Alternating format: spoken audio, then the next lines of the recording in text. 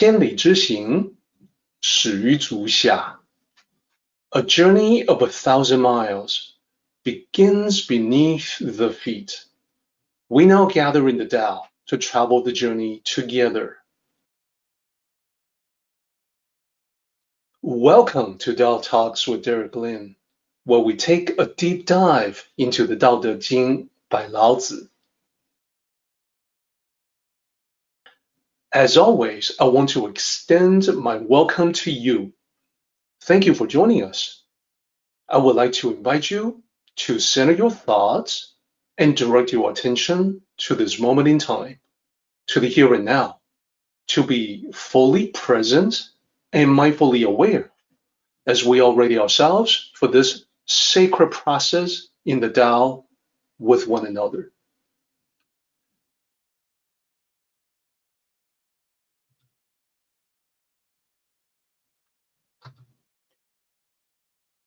Here we are looking at the chapter title, 功用章. This is the Tao Utilization chapter. As we discuss the content of this chapter, I think it will become plain why it is titled that way. This chapter is all about the functioning and utilization of the Tao. You will see that Laozi describes the Tao as infinite, unlimited, unbounded, but despite being empty, the functioning and utilization is inexhaustible. There's a lot of deeper meanings attached to that we will explore together.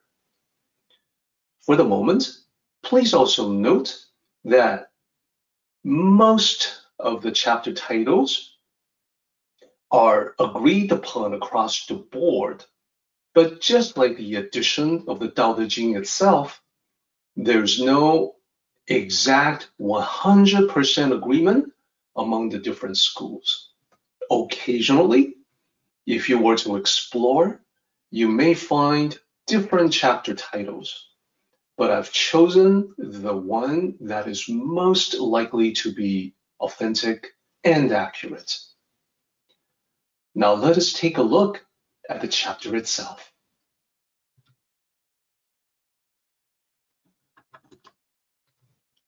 It is a relatively short chapter. As you can see, we have 9 lines. And here is how it reads. The Tao is empty. When utilized, it is not filled up. So deep, it seems to be the source of all things. It blunts the sharpness, unravels the knots, dims the glare, mixes the dusts. So indistinct, it seems to exist. I do not know whose offspring it is. Its image is the predecessor of the emperor. So there you have the translation directly from the original, where every word chosen for the translation corresponds to a character in the original. Now let's take a look at how the lines will break down into multiple sections. There are 3 sections in this chapter, and they are the introductory section, section 1 with only 2 lines, section 2, 4 lines of the same length. All 4 lines are consisting of 3 characters each. Then we have the 3rd section, which is also the concluding section.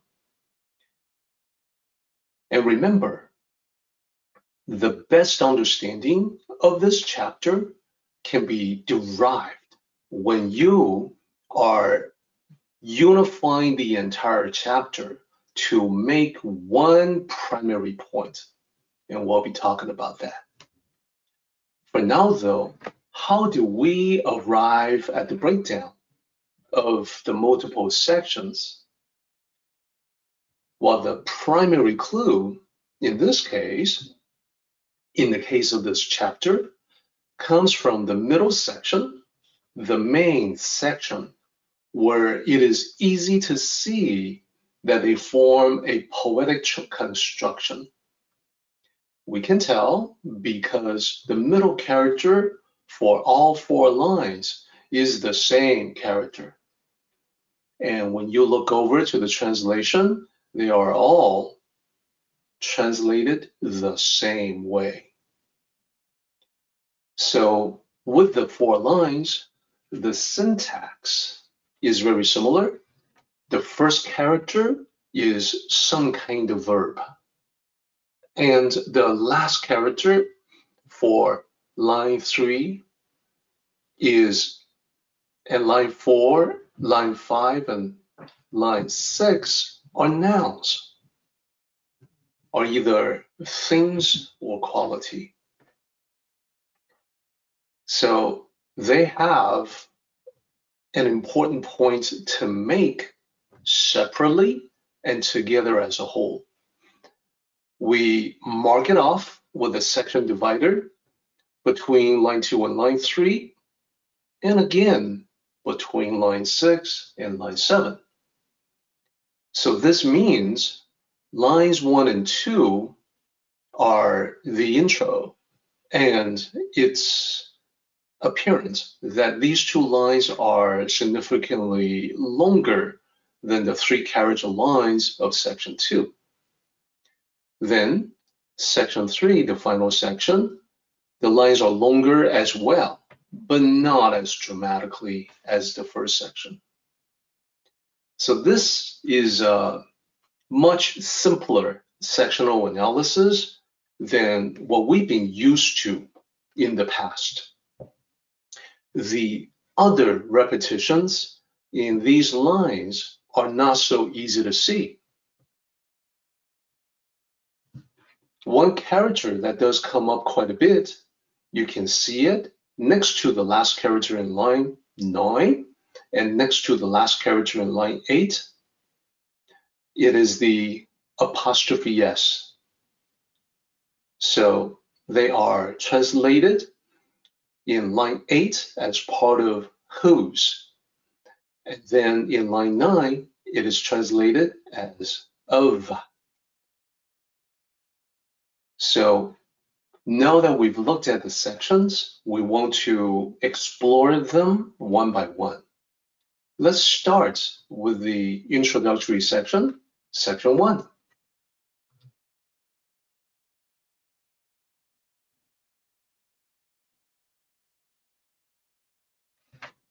So this is the most significant character to talk about.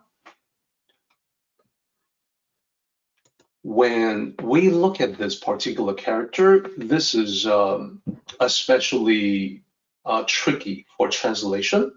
And let me explain why that is. First, the character is pronounced Chong. There's a meaning. This is a common character in modern Mandarin. In modern Mandarin, it means to flush with water, to rinse or wash away using water. Now, in ancient times, this particular character has a related but completely different meaning. So in the ancient context, it means empty. It means void. How would that be related to the modern meaning? Well, the idea is that when you rinse or cleanse something, it becomes devoid of dirt. It becomes empty of dirt. You've gotten rid of it. Now, dirt and dust become significant later on in this chapter. For now, though, keep in mind that this is one of the many examples in the Tao Te Ching where the ancient meaning is related to, but different from the modern definition. This is the reason why when you just have someone come up and say, oh, I have a translation, and the translator is a native speaker of Chinese. Well, that may not mean a whole lot because of what you're looking at here. It is possible that the translator knows the modern language, but not the ancient tongue. It is important to have that ancient understanding in order for the translation to be accurate. So here, Lao Tzu specifically is describing the Tao as empty, but also unlimited. An example that we can think about is, for instance, the emptiness of space. It just goes on forever. There's no end to it. There's no limit to it. Here, Lao Tzu is also saying that it is like a bottomless container or a container of infinite capacity. It is always empty. It is never filled up. You can keep putting things into it. It is never over capacity because the capacity is unbounded. It is infinite.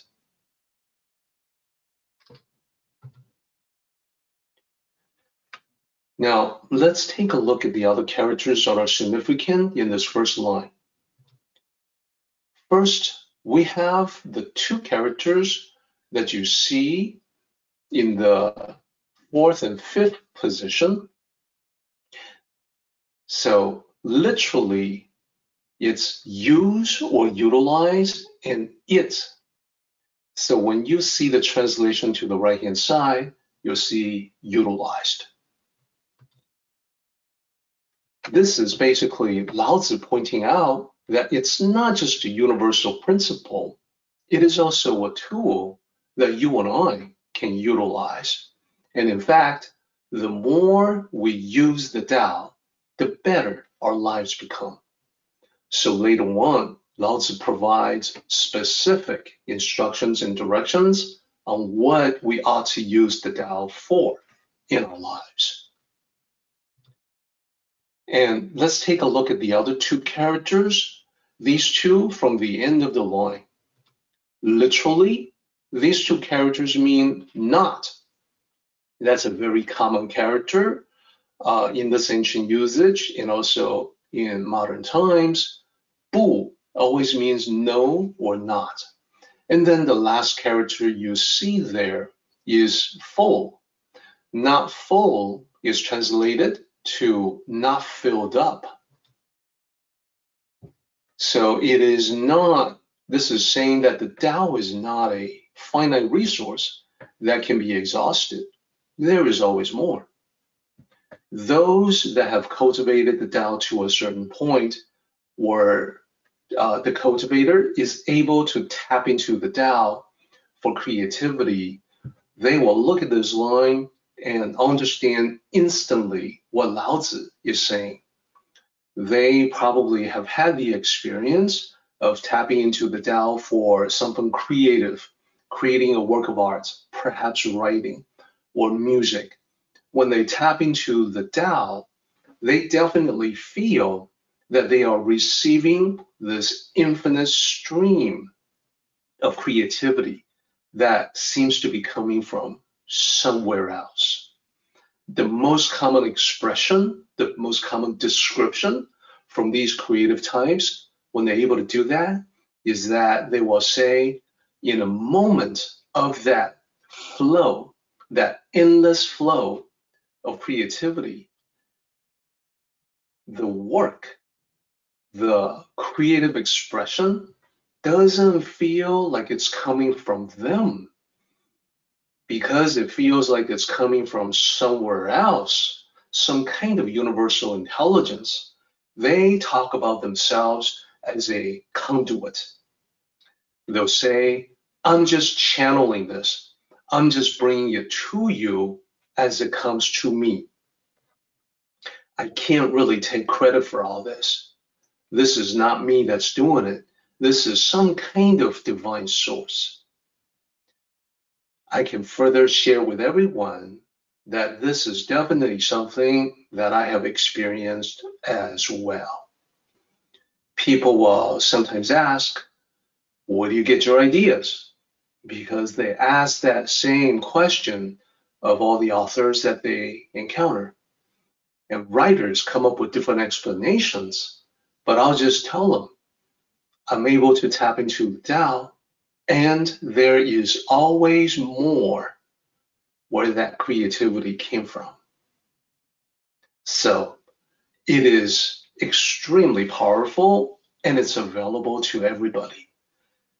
What I would love is for all of us in this discussion to learn how to get into it as well. When you're able to do that, there's no such thing as writer's block. There's no running out of ideas. You never run out of ideas. So let's continue. Let's explore this concept. Let's look at the line as a whole to talk about what the entire line means. This line describes the Tao as infinitely usable, and having discussed the breakdown of the characters as we have just done, you can see why. So the Tao is empty, and yet the functioning of the Tao is never exhausted. How does that make sense? Isn't that rather abstract? Is that a paradox? Why is it that the more you use it, the more you can get out of it? I mean, we don't see anything like that in life, right? It seems that in the material world, all the resources we have access to are finite in nature. You use it for a while, and then you use it up. It is at this point that Tao masters will say, but that is not necessarily the case. Tao masters will bring up the bellows as an example. There is nothing inside the bellows. Of course, there's air. The more you use it by holding onto the handles and pump, the more air comes out of it. So despite being empty, the bellows continues to function as long as you provide the power of your hands. So the Tao is like that, except it is not dependent on you for its source of power. It is its own infinite source of fuel or energy. The place where the hands represent when it comes to the Tao is that the hands, your hands, must initiate the process. You must do something to trigger the flow of creativity, the flow of innovations, and then you can start taking advantage of it. So that is a real life example. There's more, of course. Another example would be the musical instrument, the accordion. It works off a similar principle in that your hands are moving back and forth, working the accordion, generating the airflow into the instrument to produce sound, which, as you play, transforms into beautiful music. So indeed, that is also Tao-like, that inside the accordion, there's nothing there, but as you work it back and forth, it creates the airflow for the music to happen. Let's continue on to line 2. Line 2 says, so deep, it seems to be the source of all things. Let's break it down first by looking at the first 2 characters in line 2. They break down into 2 parts. The first character is deep, depth, chasm, abyss. So it can be translated in a variety of different ways. The second character there, that is a sentence ending character. In ancient times, there was not the concept with characters to have punctuation marks. Therefore, characters were invented to be at the end of a sentence, and they serve different functions. There's one that is, there are multiple characters that can be used as a period. There are multiple characters that can be used as a question mark, and multiple characters that can be used as exclamation. This happens to be one of them. So I want to bring up that point because sometimes you do see the original characters presented with punctuation marks. When you see that, you can automatically realize that these punctuation marks are added by people in later days, in recent times, because the ancient classic Chinese characters have gone on for thousands of years without any concept of the punctuation marks as we know them today. Let's continue. So the exclamation mark there tells us that Laozi is expressing his amazement. He marvels at the infinite depth of the Tao. Then let's take a look at the rest of the characters in this line. We got 5 characters there. Just focusing on the 5 characters, the first one there is like, similar to. Then we have a character for 10,000. And then the character there, the middle one, which is the third character from the end, those are things, specifically living things. And when we speak of 10,000 things, that is often translated as the myriad things. Because 10,000 was never meant to be literal. To say 10,000 things is to talk about all living things or myriad living things. Then the next to last character is the apostrophe S. And then the last character there is the character for ancestor. So when we put it together, we can see, if we were to do a literal transcription, it is talking about the Tao. It seems to be like the ancestor of the 10,000 things. Or that, as you see there in the translation, it seems to be the source of all things.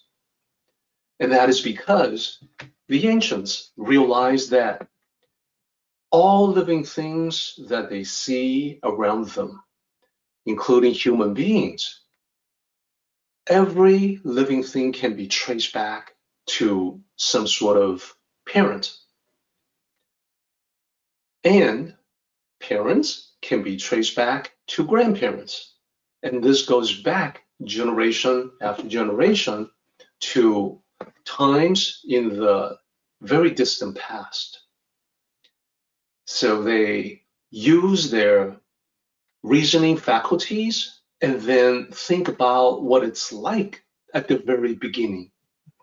At some point, they have gone beyond the origin of humanity and the origin of living things. And then it can still be traced back. Every effect has a cause associated with it. So what if you do this to the ultimate end, which is the ultimate beginning of everything in creation? Well, whatever that ultimate origin point happens to be, the ancient sages decided that they would give it a label, the Tao, because it seemed to be the way of existence for everything to come forth generation after generation, and thus able to trace back. So as we're talking about this, as we're talking about infinity, the unbounded, we want to start to talk about the way that the ancients perceived the Tao. What were their thoughts? We can summarize it visually like the following. When the ancients observed the Tao, as we have just seen, they realized that the Tao seems empty, like a void.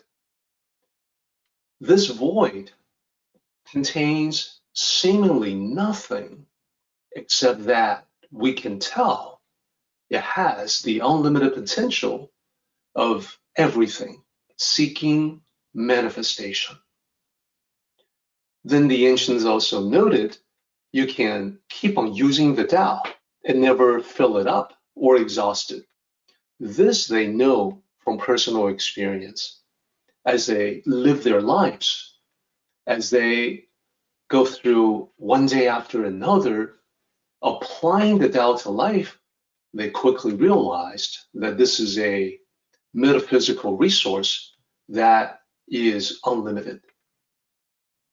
Then they also note we cannot see a limit to the Tao.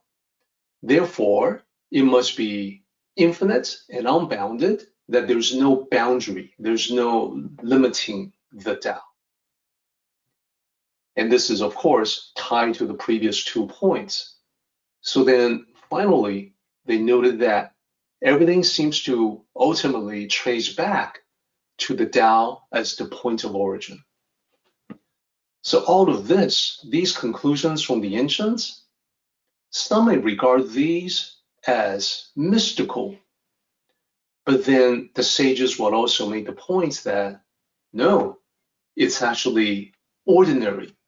It's not special. It's all around us. It is you, it is me, because we all reflect the Tao. Specifically, your mind is a reflection of the creative potential of the Tao at the personal level. We have firsthand experience with this. We know how ideas work in the mind. For any idea, we know there was a time when that idea did not exist. We've all gone through this. If we have a brand new idea today, we know that yesterday we had no clue that this idea would even come up. And at that time, let's just say yesterday, we had no clue what we would dream up. All we had at the time was the potential to manifest some idea someday. Today, with a new idea in the brain, it has taken manifestation. And then if we take action on the idea, the intangible idea may take on tangible reality in the material world. That's how the process works. So when the idea did not exist, where the idea ought to be, the mind seems to be empty of that idea. Furthermore, we all know from firsthand experience that we can continue to use our mind. The more you use it, the better the mind gets. There is no limit to it, because all of your thoughts ultimately trace back to the mind, just like all of creation ultimately trace back to the point of origin that we call the Tao. There's no real limits, there's no finite number as to how many ideas you can dream up. So it is unbounded in that sense. Therefore, you can justifiably regard yourself as a mini engine of creation. No restrictions as to power consumption, no restrictions as to your output. Of course, most of us only use a tiny fraction of this incredible creative energy. That means we can all scale up. We can scale up our utilization of it, scaling up massively if we really want to. So the ideas that you act on, as I mentioned, it will seek the next level of manifestation, which is in physical reality. This can be anything that manifests in the material world. It can be an object, something that you invent, but it can also be something that you create, like a new connection with people, something that you come up with, like a better method of doing something. Now, if you think about this scaling up, you utilizing the ideas as you presently do, and then scaling up to tap into the infinite potentiality of the Tao, if you don't stop at the personal level, but you keep scaling up and up and up beyond humanity, beyond our limits, scale it up to the universal level, to the level of universal intelligence or universal awareness, then there you have it. You now have a picture, a conception of the Tao in your mind. And the reason why you're able to do that is because you are a copy, a microscopic copy compared to the cosmic vastness of the Tao, but you are a mirror of the Tao at the personal level.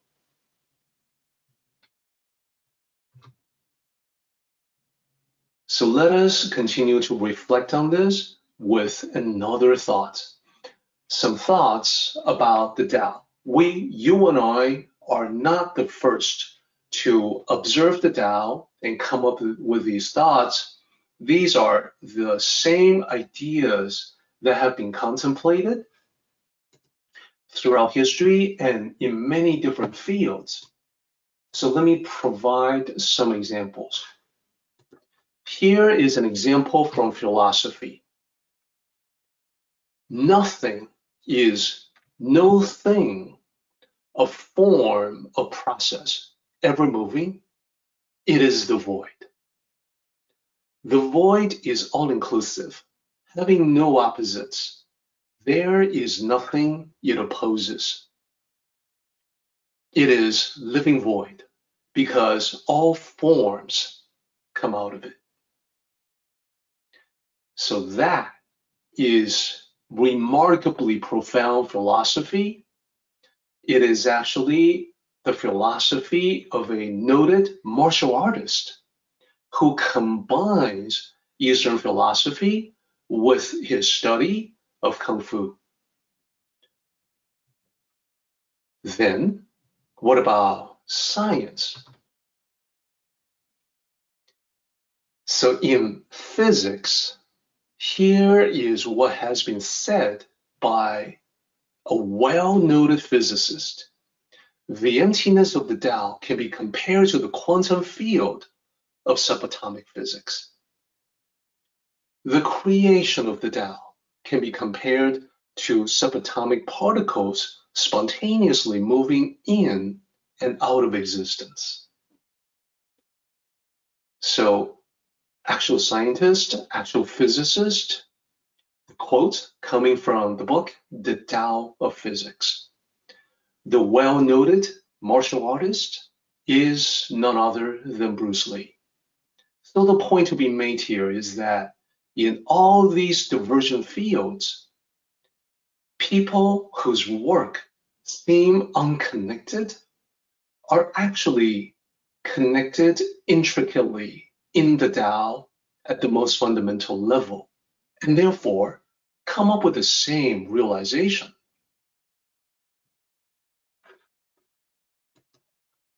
let's continue our exploration of this Tao. We now move into the second section. This is the most important section of this particular chapter because this is where Lao Tzu moves into utilization. Lao Tzu is saying that, look, the Tao is infinitely vast, it's inexhaustible, it's meant to be used. Now let's talk about actually using it. We can see how to use it by observing the Tao process at work in the real world, in the material realm. We see what the Tao does. Then we take that observation of the external world and move the insights internally to the mind, to our thoughts, and we utilize the Tao internally. Let's follow this example and see how that works. First, line 3. It blunts the sharpness. This is a reference to the Tao. It is saying that the Tao blunts the sharpness. The sharpness of what? Well, this is the Tao. It blunts the sharpness of everything. Absolutely everything. So this line has meaning on two levels, the external and the internal. So we start with the external. When we talk about everything, we literally mean everything from objects to surrounding. So the first example, we all know this. A sharp blade in time will become dull. And that is why blades need to be sharpened from time to time. So this is easy to see. Let's move from man-made objects to things that we can find in nature. A rock in a river, well, in time, become a smooth pebble. And that is, of course, because the water of the river is flowing across that rock, continuously, so that in time, it will be smoothed out. The sharpness on the edges of the rock will be blunted. So we can see how that works as well.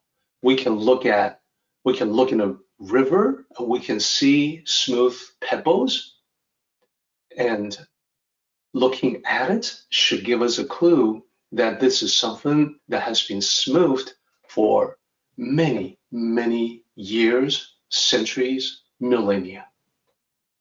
This is the Tao process at work. Now it can scale up. A blade and a rock, relatively small, something that one can hold in the hand. But as we look around in the environment, what about much bigger things? Things that are a lot bigger than us. Let's take a look at the mountain. Mountain peak will, in time, be worn down into a gentle rolling hill. Perhaps it will take a very long time, but it's going to happen. This is the Tao process at work also. It is happening all the time. It is happening everywhere. And with even just a glimpse of this power, the power of the Tao process at work, we can realize our own insignificance in the infinity of existence. That alone has a humbling effect. But then at the same time, if we move on to the next part, which is to turn the gaze inward to apply this internally, then it can be even more humbling to realize that we can use the Tao for ourselves. So let's explore that. Turning the gaze inward now to see the internal meaning of this line. So if outside in the real world, we've got knives, we've got rocks, mountain peaks that have sharp edges, what about the sharpness within? So right off the bat, we can point to arrogance and anger. We know that these emotions or feelings have a sharp edge. So then when we engage the Tao process within, it has a similar effect as the Tao process at work out in the natural world. So it is as if internally there's a river flowing over a sharp rock, reducing its edges. Just like in a natural river, in time, the sharp edges inside of you will be smoothed away. And this is to your benefit.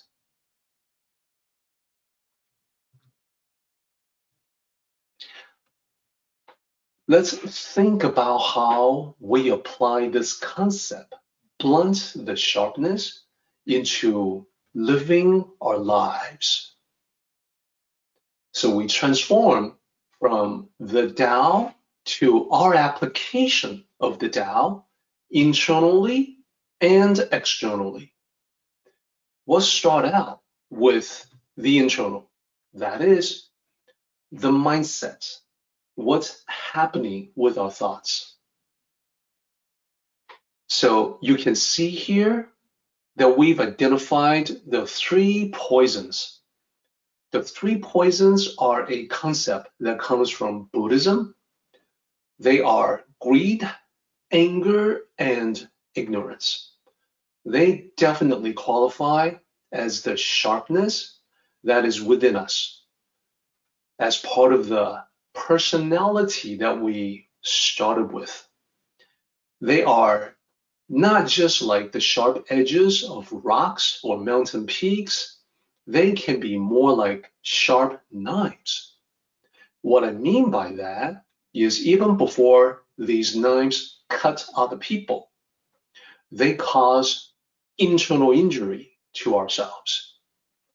When I compare greed, anger, and ignorance to knives, the metaphor is that occasionally people use these knives, the knives of anger, the knives of ignorance or greed, and they cause damage to others. But because these sharp knives are not sheathed within, even before that happens, you've already cut yourself. So if you are curious about the concept of the 3 poisons, there's a more extensive discussion about them that can be found in my book, The Tao of Tranquility. It is all in chapter 4 of that book. So the Tao can help us in recognizing these poisons and can help us with transformation. So let me point out that the poisons may be the most apparent with anger. As I mentioned, even before you lash out at someone with an angry outburst, you've already been cooked by the anger because the anger has caused you suffering. A lot of times we talk about getting hot under the collar. We talk about someone having steam come out of his ears.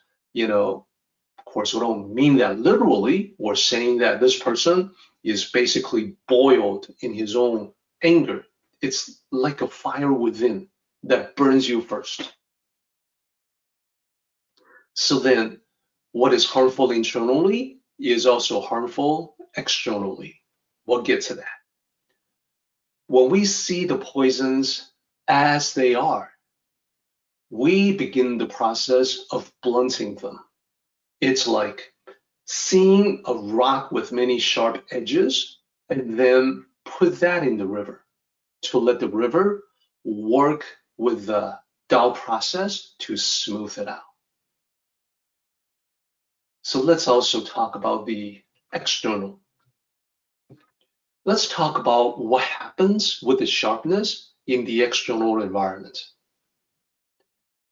When we have the sharp edges of these negative thoughts, one obvious manifestation externally is we tend to start interfering with other people.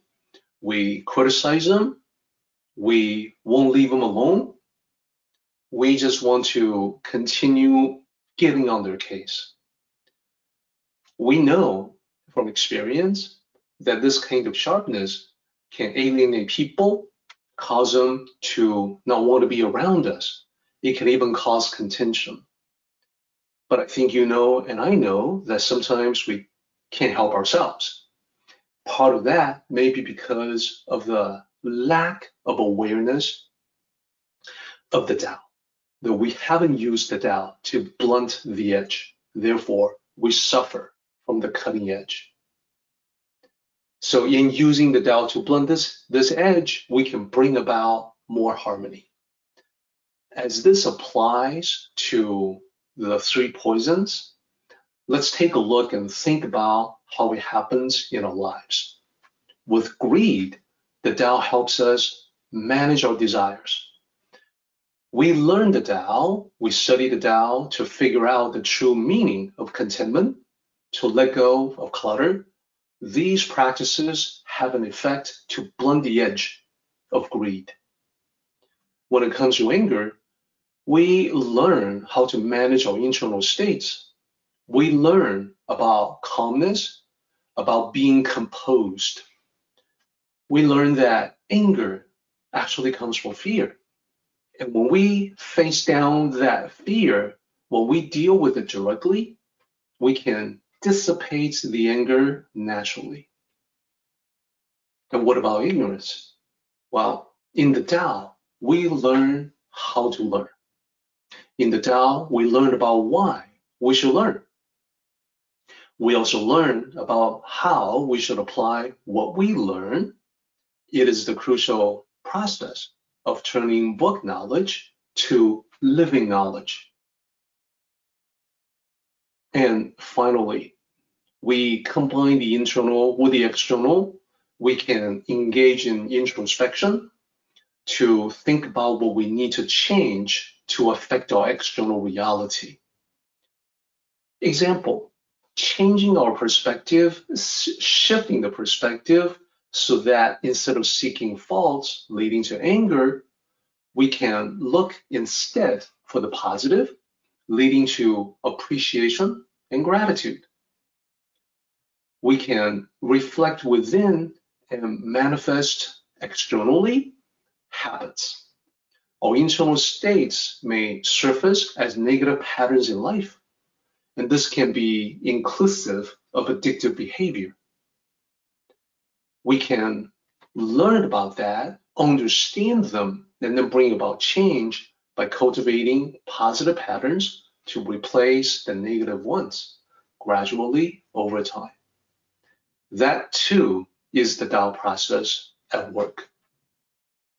So now I think everyone can see that there's a huge amount of depth in the simple words, just a few characters from Lao Tzu. These are the things that Tao cultivators talk about one generation after the next. So going into the next method now, line 4 says, unravels the knots. This is to say that the Tao unravels the knots in time. Specifically, to unravel the knots is to reduce or resolve complexity. So this is utilizing the metaphor of a physical knot with a physical rope. In the external world, the knots in that rope will disintegrate in time. So sooner or later, it's going to unravel by itself. So how do we move that metaphor internally so that we can utilize the Tao? Well, the knots are metaphoric of complexities in general. So when we talk about untying or unraveling a knot, it is resolving complexity. Sometimes it is applied to resolving disputes. And we know from experience that disputes and conflicts tend to be tend to become very complex. And that is metaphorically described as a difficult knot to untie. In the Tao, though, one way or another, think about the Tao perspective that has eternity stretching all across from the unimaginable past to the unlimited future. Ultimately, the ultimate resolution with the ultimate finality is death. So think about the most difficult problems that we human beings have in this world. The most complex disputes, the most contentious lawsuits, even warfare. In time, when we're talking about hundreds or thousands of years, all of these will be resolved no matter what. Just like a rope, in time, in hundreds of years, will basically disintegrate into dust.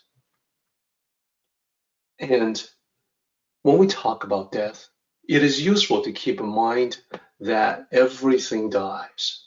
Sooner or later, we will all encounter death. And that is what I call the ultimate resolution. With the death of an individual, all debts are cleared, all obligations are discharged. So no matter how complex the situation may be, it's never beyond the power of the Tao to resolve. Of course, the Tao process at work in the world includes more than just this resolution with the ultimate finality. We've already talked about the other Tao process, smoothing out rocks in the river, smoothing out indeed everything in the world. We can easily identify even more components of the overall Tao process for the overall Tao of humanity. We see forces at work like progress, like obsolescence. Human progress is a double-edged sword. So on the one hand, we've got advancing technology. We know for a certainty that advanced technology makes our lives more complex. And this can be seen quite easily in the field of communication. Think about primitive times before there's any of the modern communication technologies that we take for granted. How was human communication done back then? Well, you can imagine it's just face-to-face interactions, greetings, conversations. Now, how about when you advance civilization a bit to have language and writing, and you have a way to record that writing onto a writing medium that later on was paper, but before that might have been tree bark, might have been bamboo sheets, might have been tablet. So we have an additional channel of communication, letters. Then with letters, we also have greeting cards, postcards. We have ways of sending this recorded message from one place to another. Even before modern transportation, we could send a letter by courier from one place to another. Now, let's advance the clock on civilization a little bit more. We see telephone. Before telephone, we had telegraph. So distance communication. But basically, we're able to not rely on the physical transportation of a message in the form of a letter or postcard from one place to another. We can just call someone. And let's not forget, we've all gone through a period of time when the phone lines were being used for many other purposes as well, like, for instance, the fax machine. And who can forget pagers? Very few people actually use fax machines or pagers nowadays, but for some time, there were popular ways of conducting communication. Today, of course, we have all of the above. We have personal interactions, face-to-face, in-person meetings and greetings. We still have the letters and cards. Those are getting used less and less because of emails. We can even send e-cards. And what about phone calls? We now have online chat. We have internet conferencing. We're able to advance beyond just a phone call with voice. Now we can have video as part of the overall communication. And group communication, we talked about online chat. There's social media. There's message boards. It just goes on and on and on. So this is to make the point that technology makes our lives more complex, more things to track, more things to be updated, to keep abreast of. At the same time, another effect, we talked about this being a double-edged sword, another effect of advancing technology is that many of the material things that we had before, they become obsolete. They disappear from our world, they get integrated with other things and disappear that way. In effect, they have ended up in the trash heap of history. They, in some cases, transform from tangible objects to intangible electronic signals. Overall, there's a trend to go from things that are tangible to the intangible. So I want to present some examples to get everyone thinking about what's happening in our world. This also is the Tao process at work, something that we have to take into account. We're increasingly moving from the physical to the digital. For music, we used to have a lot of vinyl records, cassette tapes, music CDs. Nowadays, those are disappearing. Instead, almost everybody seems to have audio streaming services. Listen to whatever music you want, anytime you want. It's the same with the visual medium. For watching shows, we used to have DVDs, Blu-ray discs. We used to have video cassettes, VHS. What about now? Just like we have audio streaming services, we've got video streaming services. So the players that we used to have, the physical objects and the physical medium that we used to use to play in those players, they are disappearing. Books, magazines, newspapers, well, that's easy. We have digital publications now. I used to read physical magazines and newspapers. Now I just get my news online, and I imagine the same is true for just about everyone listening in. So the tangible books and magazines and newspapers have become intangible signals that show up on a screen, whether that's a computer monitor or maybe your phone. We used to have things that help us keep track of things, lists, to-dos, tasks, calendars, Rolodex, contacts, reminders.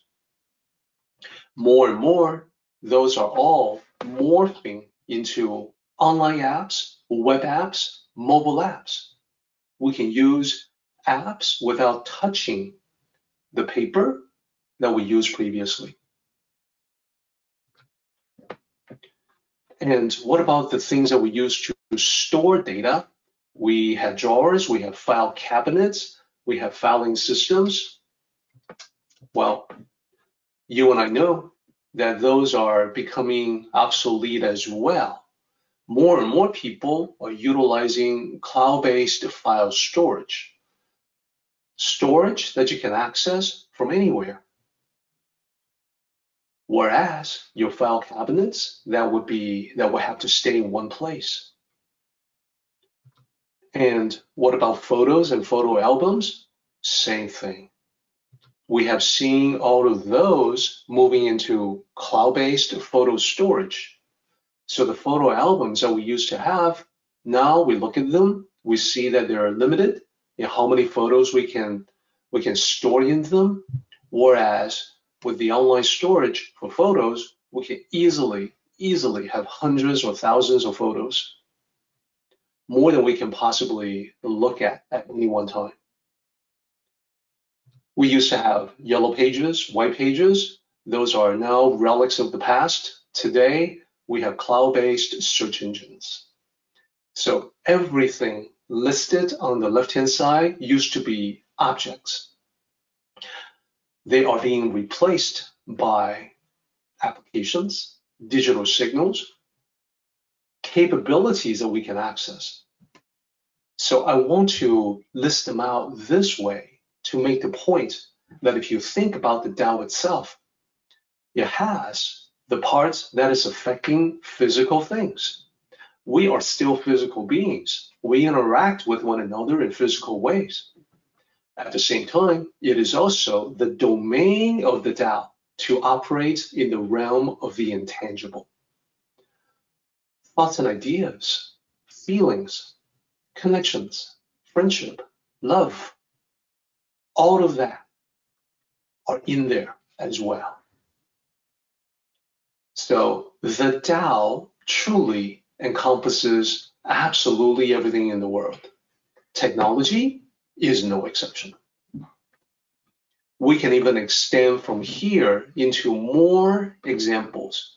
And you can, I bet everyone listening in right now can think about even more examples of technology replacing what used to be physical objects. The typewriter has become word processing software. The carousel for projecting slides has now become presentation software like we're using right now. The general ledger for accountants has now become spreadsheets. Cameras have disappeared into the phone. Encyclopedias are now just websites. The examples go on and on.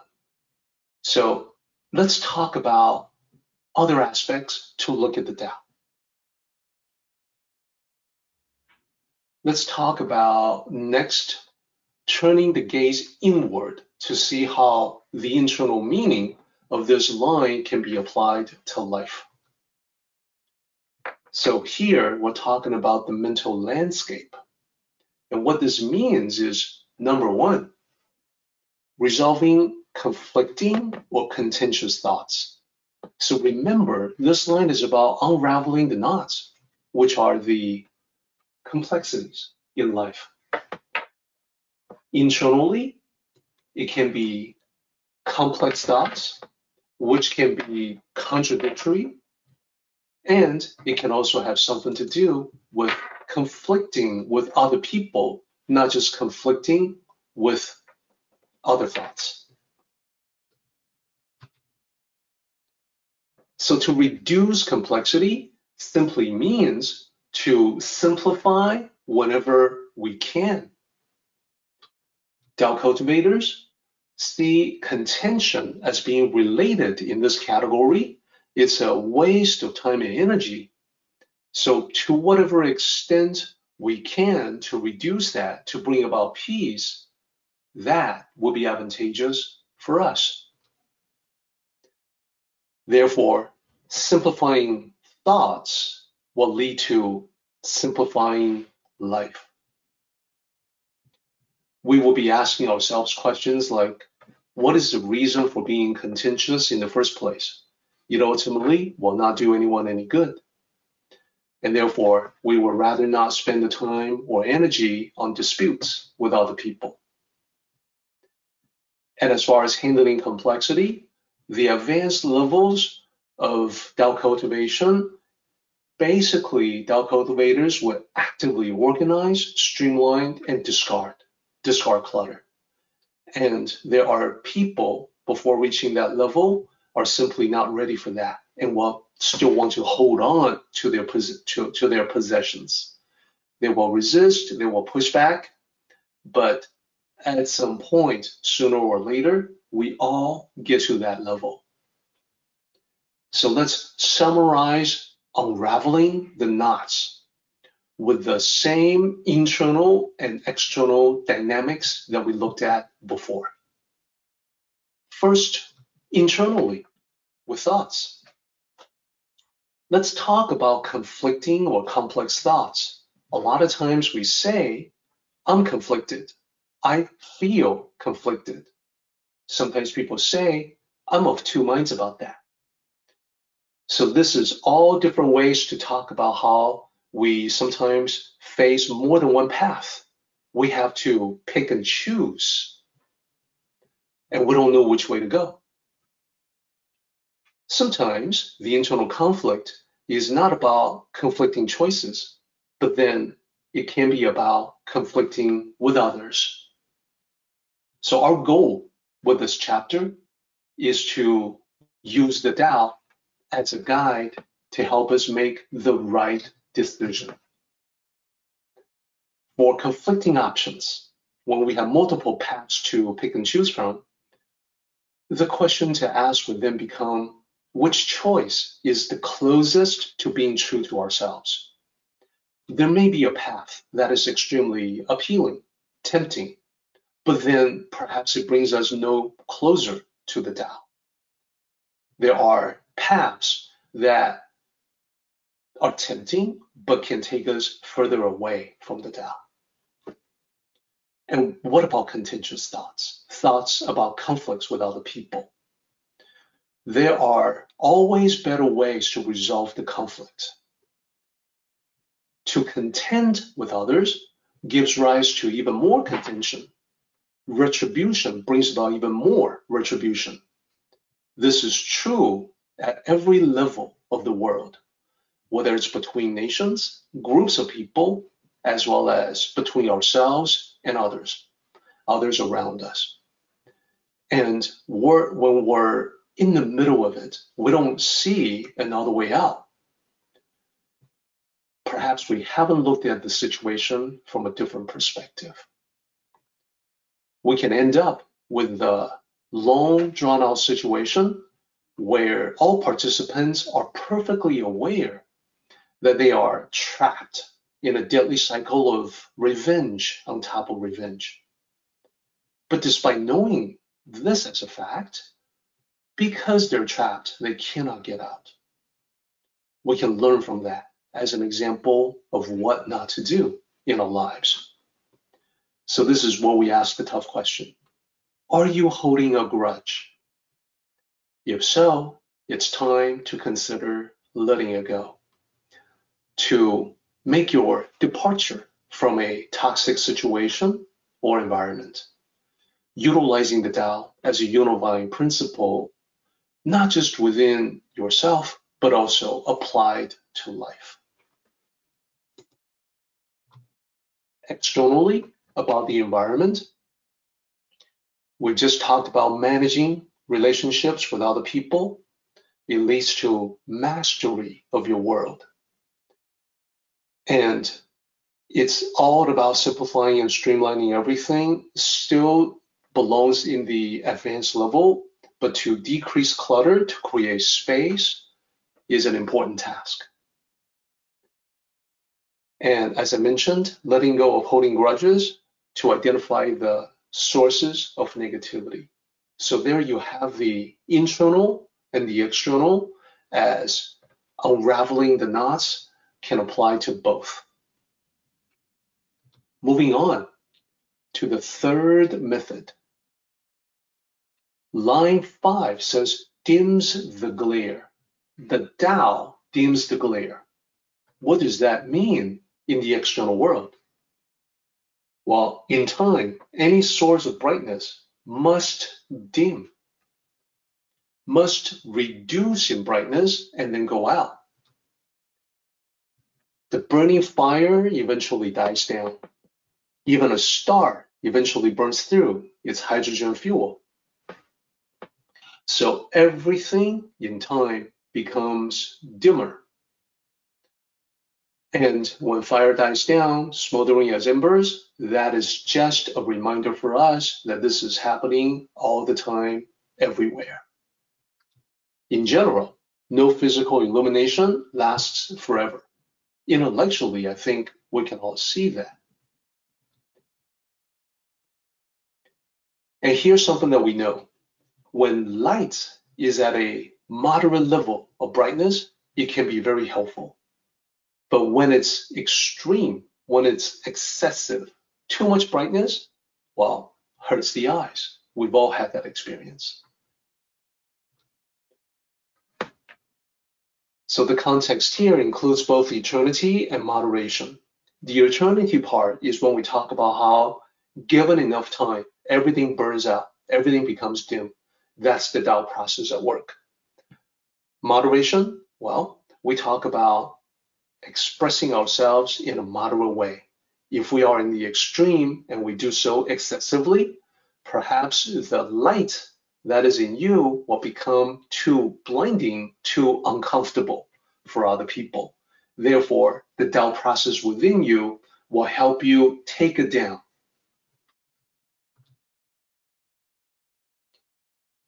So now that we're talking about the internal aspects, this is at the personal level. This is the application about the mind, how bright you are as a person, your mental brightness, your mental brilliance. So metaphorically, the arrogant person expressing that arrogance can be like a light that is too bright, showing off, hogging the spotlight. So far from being useful, far from being positive, it's a glare that causes discomfort.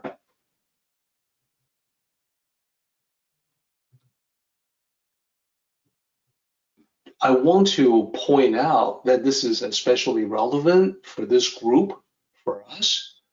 This is because I see so many people who study the Tao that are highly intelligent.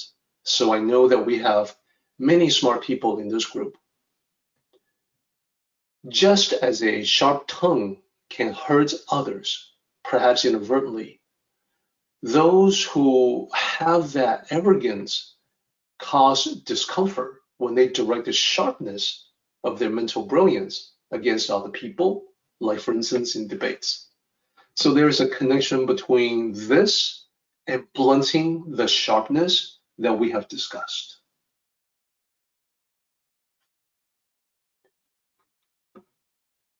Now, what do we do about this tendency in ourselves?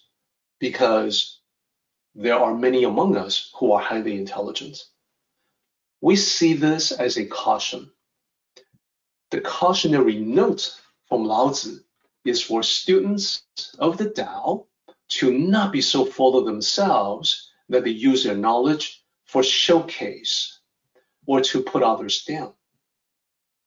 Therefore, to dim the glare is another way for Lao Tzu to express remaining humble.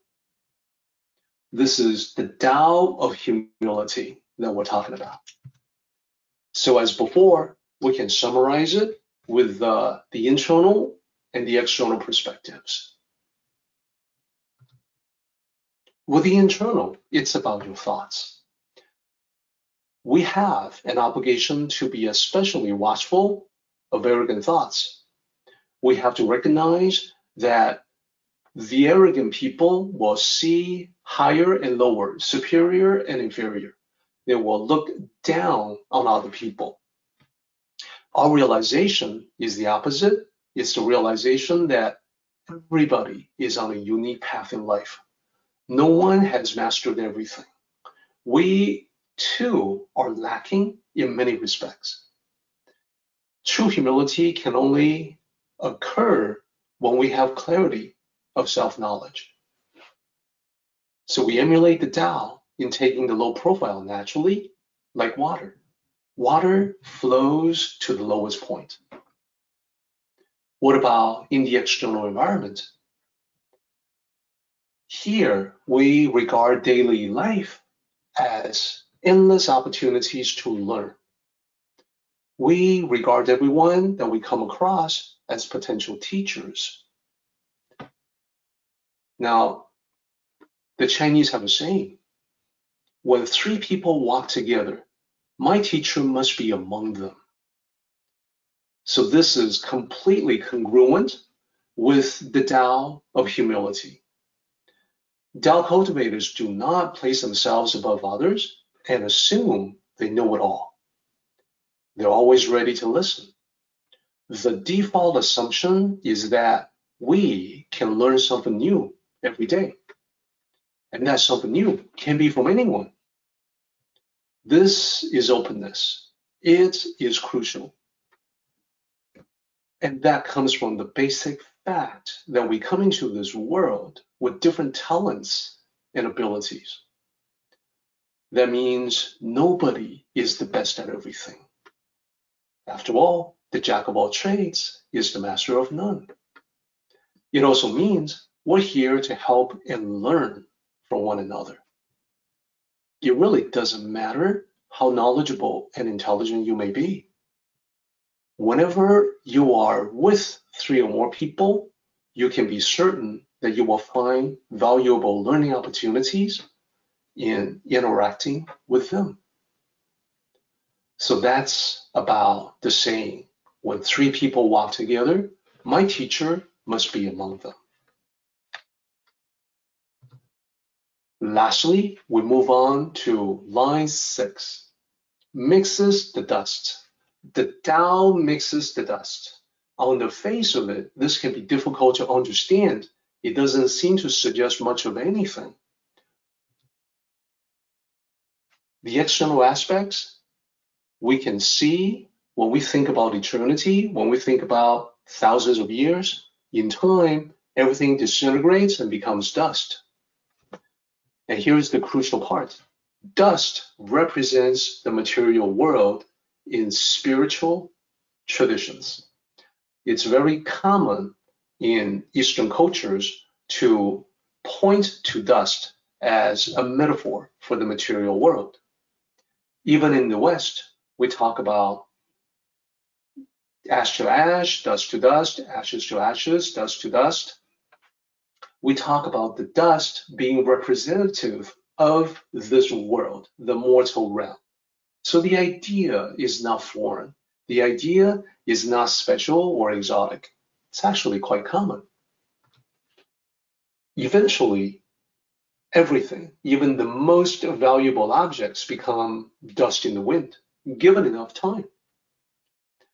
We have the illusion of permanence. We look at an object that is valuable. We think, we feel that it has a certain permanence to it, but where is it going to be? How is it going to be in 1,000,000 years?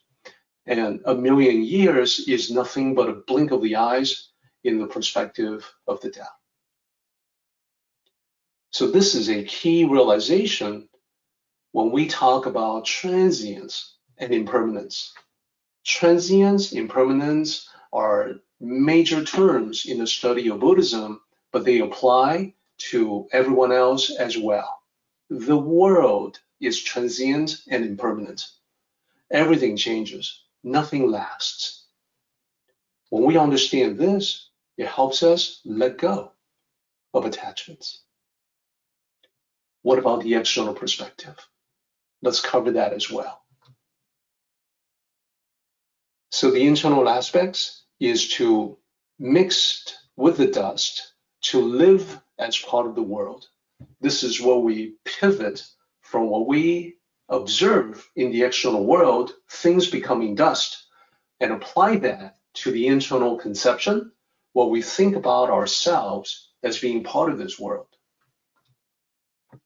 It's another way to talk about the practice of humility. To refuse to have anything to do with dust is to keep oneself apart in an arrogant fashion. To mix the dust is to be part of the world in which we live.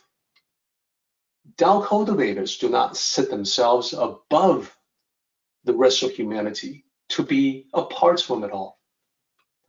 Instead, Tao cultivators will not isolate themselves from civilization. I know this is a departure from the stereotype of the Tao hermit. This line tells them to participate fully in life and in the community.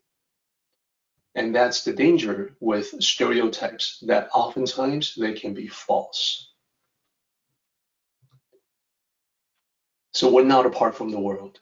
Let's review what we have talked about internally as well as externally, starting with the internal. This is the realization that we're all connected with one another at a fundamental level. Sometimes you can feel that connection. We're all in this world together because this is the classroom.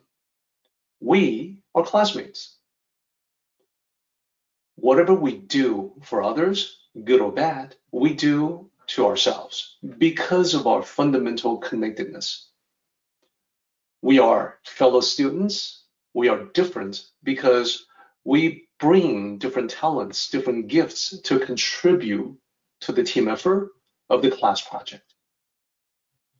So we're here to interact, exchange ideas, provide assistance.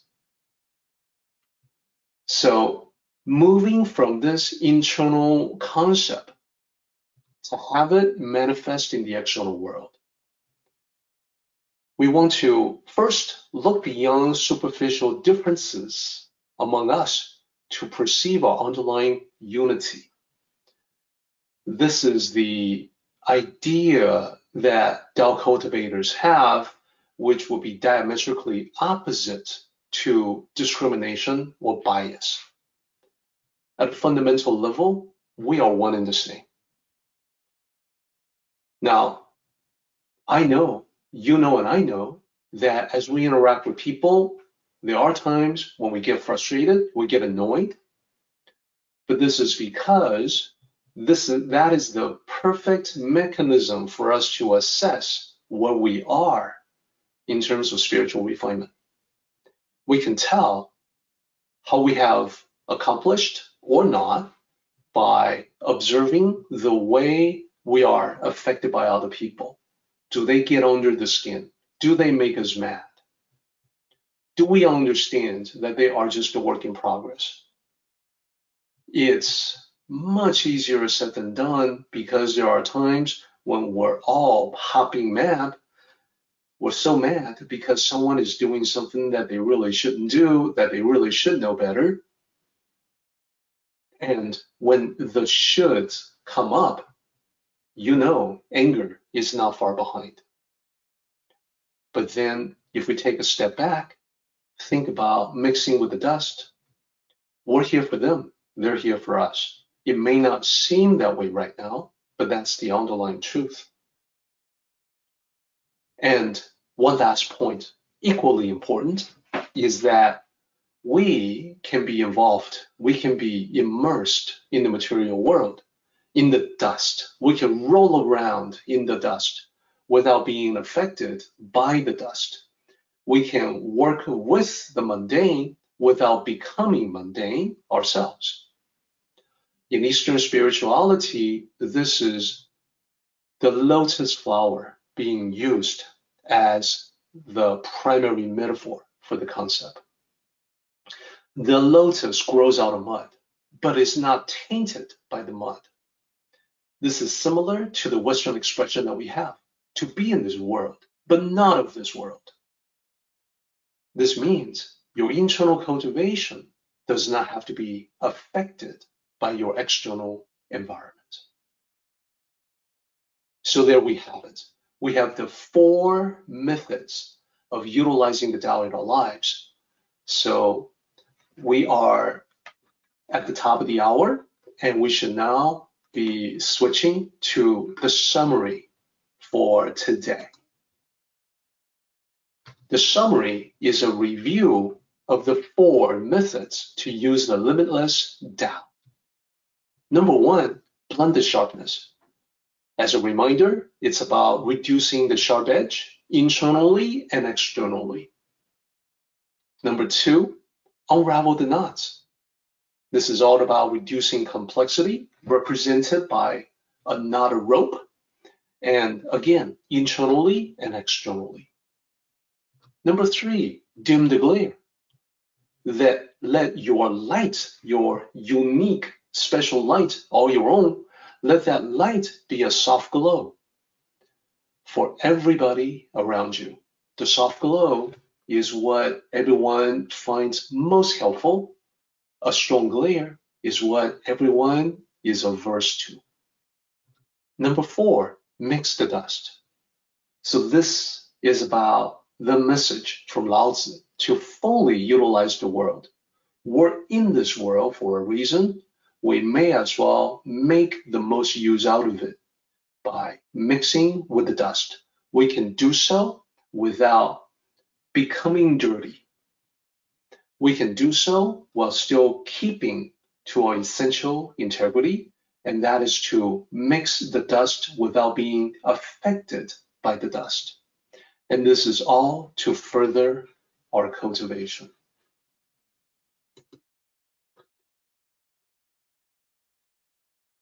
Our meeting has come to an end, but the journey continues on. Until next time, may the Tao fill you with peace and happiness.